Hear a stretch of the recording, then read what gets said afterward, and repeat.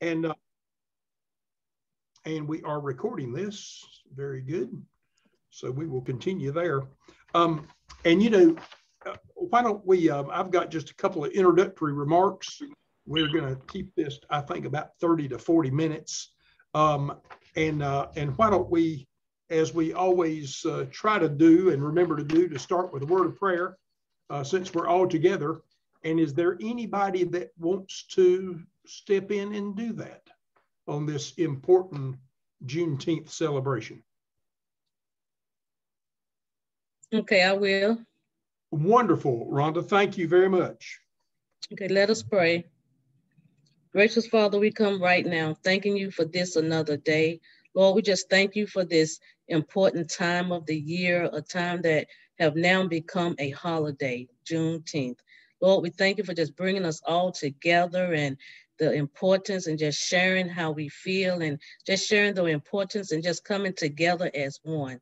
We ask you, Lord, that you continue to just keep us and just help us to love one another day by day. Father God, remember our organization, remember our leaders. Lord, continue to just move us forth in your name. Amen. Amen.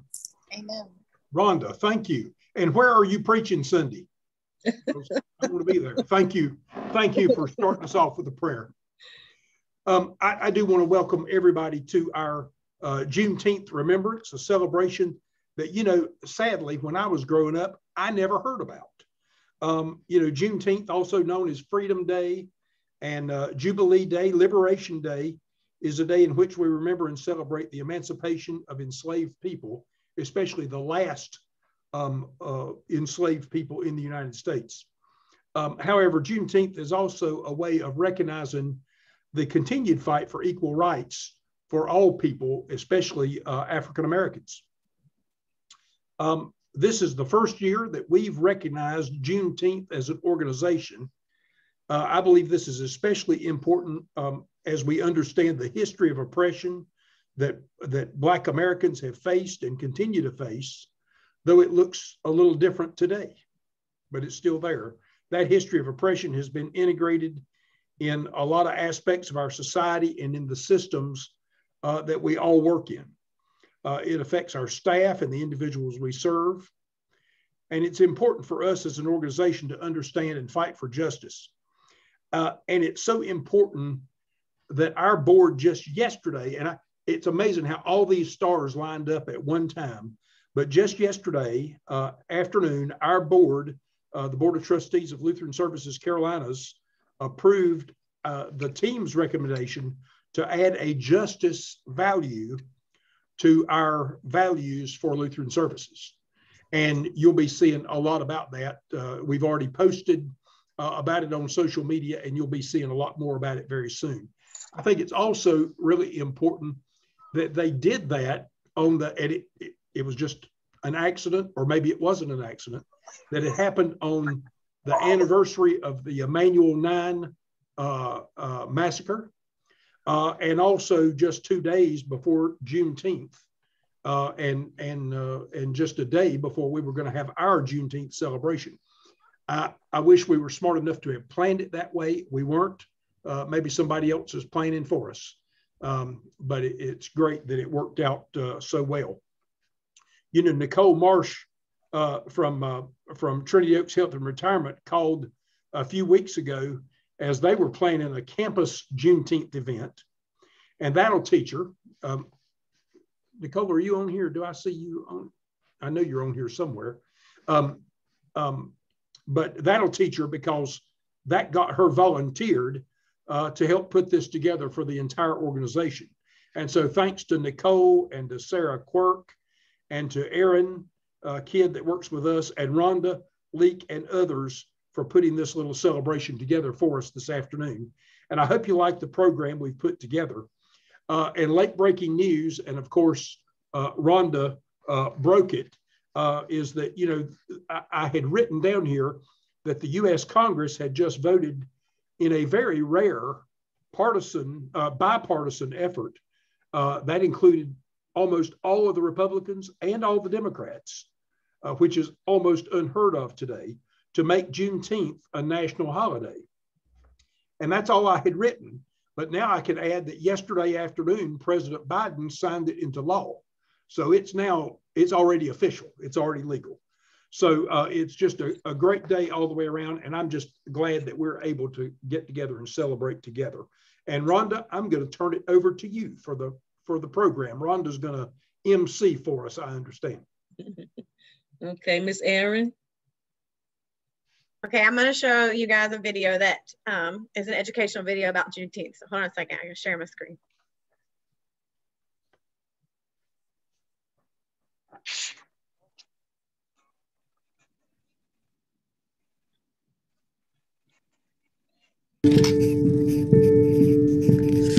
Juneteenth is a deeply emotional moment for enslaved people because for decades, for centuries, enslaved people prayed for, hoped for, fought for in the form of slave rebellions, running away, bought their freedom when they could. And if you read slave narratives, if you listen to spirituals from the era of slavery, you know that enslaved people longed for freedom.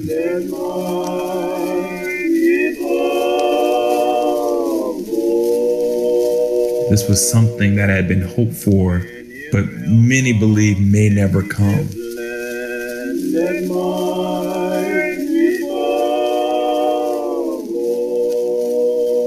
Verily, Moses promised to give thee $40 a month in bed. Well, lots of the boys say they ain't want it. They rather go free, you know. Being able to go wherever they wanted, being able to wonder about. For enslaved people, it was an expression of their freedom. Well, Matt Porter was the one that long Miss Porter, one of our white folks in there. He was coming along, we all sitting on the fence, and the colored soldier come along and asked her did she want to go with him. And she said yes, she mounted one of them horses. She went on with them. I never did see her and hit that over no more. When I think about Juneteenth, I think about it in the context of Emancipation Day celebrations that began January 1, 1863. They took on a whole new meaning when slavery was formally abolished after 1865. You would have had African-American veterans who fought in the Civil War be prominent in these celebrations, dressed in their military garb. Speeches from enslaved people, the most prominent Black politicians singing of hymns, spirituals, discussions of registering to vote. Enslaved people celebrating in public their newfound freedom was an act of resistance. Because we have to remember slavery came to an end after a 4 years bloody Civil War. Still the bloodiest conflict in American history. Many people in the South and in the nation who did not want to see slavery abolished fought tooth and nail to block the 13th Amendment.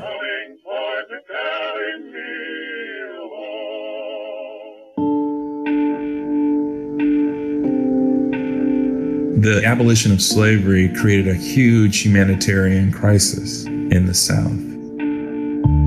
Suddenly, 4 million people have very little means to take care of themselves, to support themselves, and do so in a really hostile environment. So the military was necessary to make sure that enslaved people got the food, the medicine, the shelter that they needed in order to survive. They're also there to protect, to the extent that that was possible, freed people from violence, from recriminations, from slaveholders, from Confederates who still hadn't given up the fight.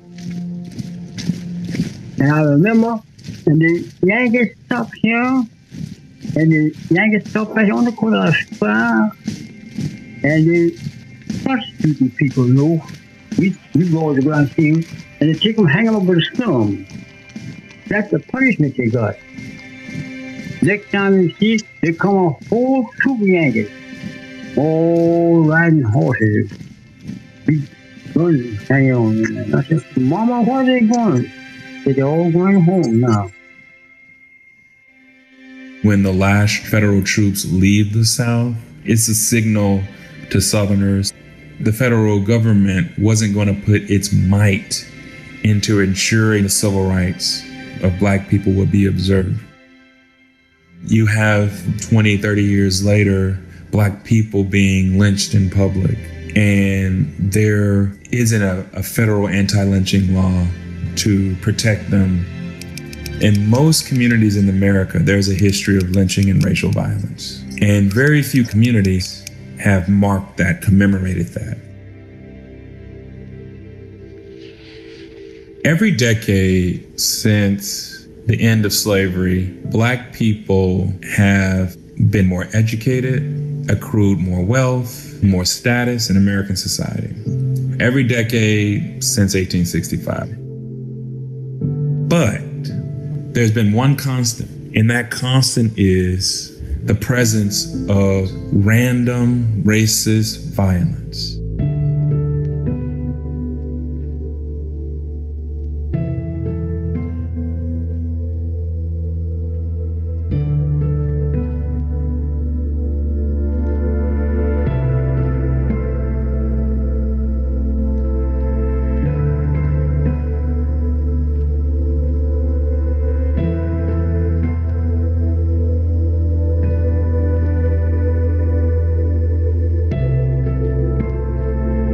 What I see in George Floyd's murder was a white police officer attempting to dominate and to subdue a Black man who was not resisting, who could not resist.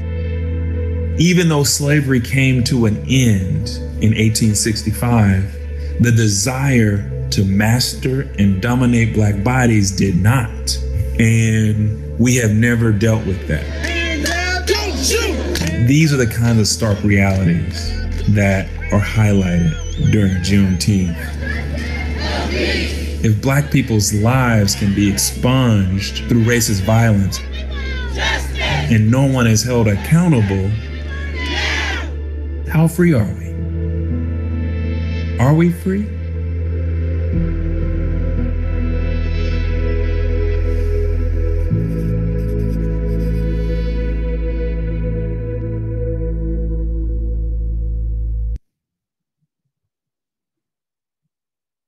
Thank you, Ms. Aaron, for that video. Very appreciative.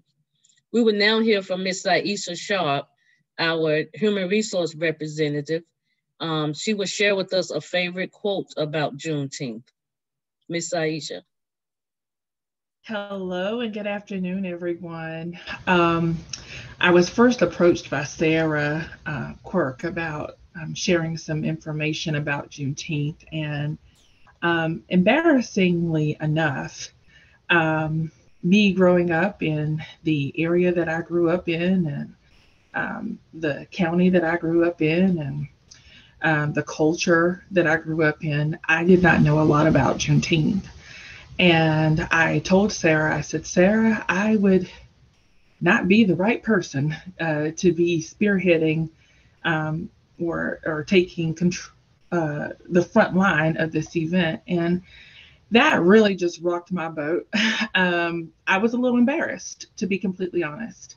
And so after I got off that phone call with Sarah, I immediately did some digging because I never wanted to be approached again by someone of any race, of any gender, who asked me about Juneteenth and me not feel like I had enough information to be vocal about it. So I was able to find two quotes that I wanted to share with you all today. And one quote was by a female and one was by a male. We are not ready to fight because we love fighting. We are ready to fight because we are worth fighting for. That quote was by Zoe Zamunzi. Every year, we must remind successive generations that this event, Juneteenth, triggered a series of events that one by one defines the challenges and responsibilities of successive generations. That's why we need this holiday. And that was by Al Edwards. Thank you for allowing me this moment and this time to share these two quotes with you all. Happy Juneteenth. Thank you. You will now be entertained with some soft music and some reflections with some favorite quotes. Enjoy.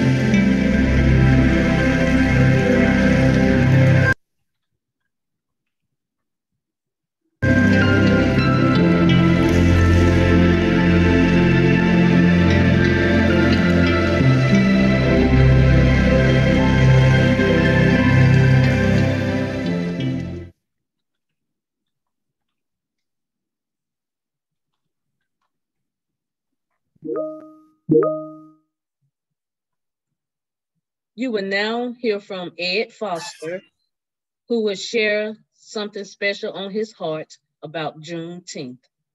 Ed Foster is one of our case managers from the Charlotte region. Hey, everybody. Hope all is well. When I had the opportunity to speak about Juneteenth, I said, why not? Maybe it'll be opportunity to inspire someone somewhere, who knows? But like everyone else is saying, I as well wasn't familiar with Juneteenth growing up. You know, my family, they're from the Deep South. They talked about MLK Day and civil rights, so on and so forth. But, you know, sitting at the kitchen table, we never talked about Juneteenth.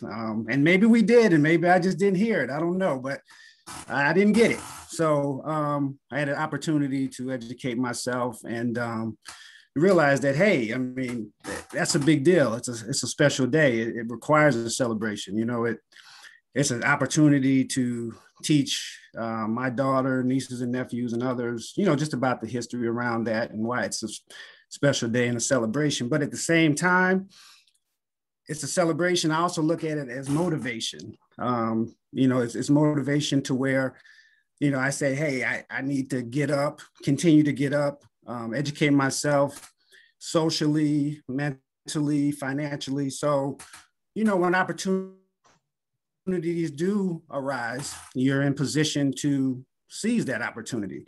And if they don't arise, you know, you have opportunity to create your own opportunity. So looking at it that way, I feel like not only is it a celebration, but it's a motivation. And that mindset you have to carry on to your children and others, and so that they can take that with them and have that energy to keep pushing forward. It doesn't end with the celebration. You know, it keeps going with the motivation. And with motivation, you have to move your feet. You got to keep going forward and keep pushing to try to strive and thrive and do better and relate to everybody and be able to talk to everybody and communicate on a level. And that's where things can come together, I guess is the best way to say. So for me, Juneteenth is a celebration, but it's also motivation. That's all I have. Thank you. Thank you. The platform is now open for anyone to share any feelings or thoughts that you may have around Juneteenth and its history. Anyone?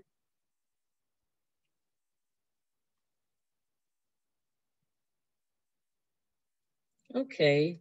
Well, we will now hear from the chaplain of Trinity Oaks, Ms. Brenda Bynum.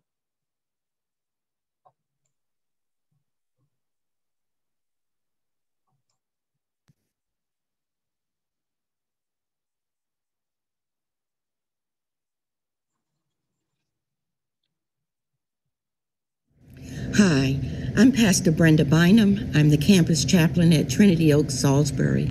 I wanted to share a little information with you today regarding Juneteenth, which is always on June the 19th. It's also considered as Emancipation or Freedom Day.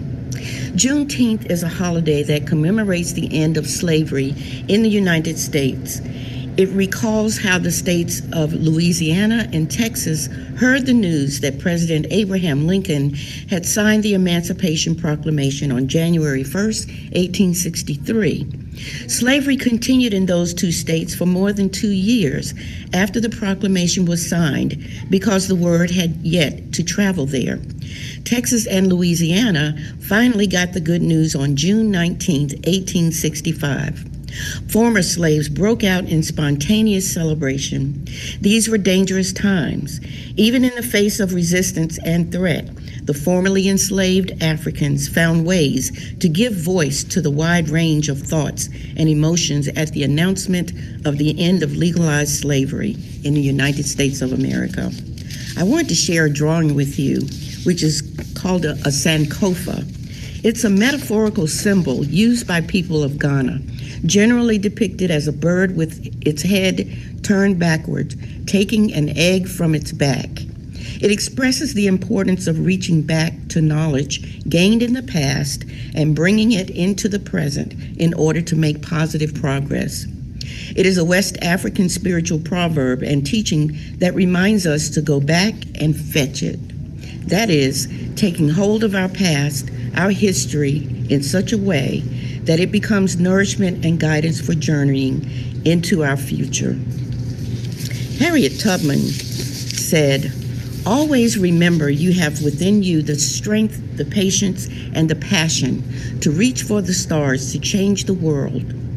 Now I've been free. I know what a dreadful condition slavery is. I have seen hundreds of escaped slaves, but I never saw one who was willing to go back and be a slave." Frederick Douglass said, "Liberty is meaningless where the right to utter one's thoughts and opinions has ceased to exist. That of all rights is the dread of tyrants. It is the right which they first of all strike down. They know its power. Thrones, dominions, principalities, and powers founded in injustice and wrong are sure to trouble and make men tremble if men are allowed to reason. Equally clear is the right to hear. To suppress free speech is a double wrong. It violates the rights of the hearer as well as the speaker."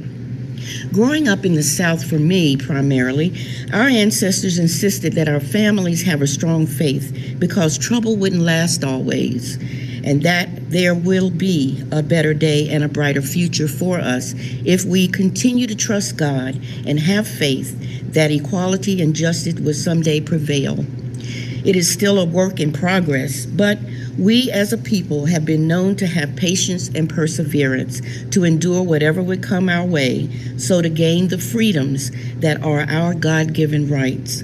There's so much more that we as a people can do by being more progressive into the future together in order to continue our journey moving forward, but remember also to go back and fetch it.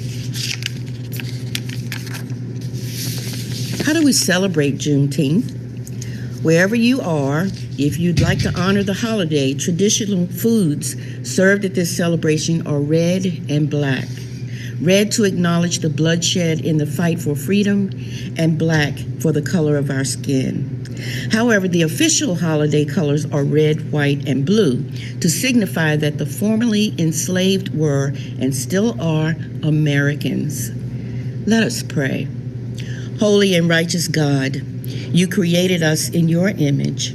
Grant us grace to contend fearlessly against evil and to make no peace with oppression. Help us, like those of generations before us, who resisted the evil of slavery and human bondage in any form and any manner of oppression. Help us to use our freedoms to bring justice among people and nations everywhere, to the glory of your holy name, through Jesus Christ our Lord. Amen. I'd like to give you a charge or a sending. And now, go into the world in peace, have courage, hold on to what is good, return no one evil for evil, strengthen the faint-hearted, support the weak, and help the suffering, honor all people, love and serve the Lord, rejoicing in the power of the Holy Spirit. Amen. Peace be with you. We want to thank Chaplain Bynum for that powerful message. I will now turn it back over to you, Mr. Goins, to close out in your own way. All right, but you're going to have to start calling me Ted. I keep telling you that, but it's just Ted. Okay. You know, as we were, this was just wonderful. I'm thrilled that this was a grassroots effort. To the whole team that was involved, I thank you all. And for all of you that were willing to give up a little bit of time this afternoon for a very important program, especially in this day and time. While I was listening to Pastor Brenda, it reminded me of I'll share a final quote, a Maya Angelou quote. And this was one that I think applies to all of us, and it applies to Lutheran services, because we're growing and learning. You know, how many people on this call have said they really didn't know that much about Juneteenth along the way. But it says, that her quote was, "Do the best you can until you know better. Then when you know better, do better." Well, we're all learning together, and that's what Lutheran services has been about for a long time. So we're all learning, and now that we know better, we can do better. So let's go out and tell somebody today and tomorrow about Juneteenth that might not know, and some people might not care, but let's tell them anyway, and do our little part in our little corner of the world to make our world a better place, and to serve our mission, and especially to serve our new value of justice for all people. So thank y'all very much, and have a good rest of the day, and happy Juneteenth. Thank y'all. Thank you. Thank you. Thank you, Aaron, Sarah, and everyone else. Yes. Thank you all. Great weekend. Great program. Thank you.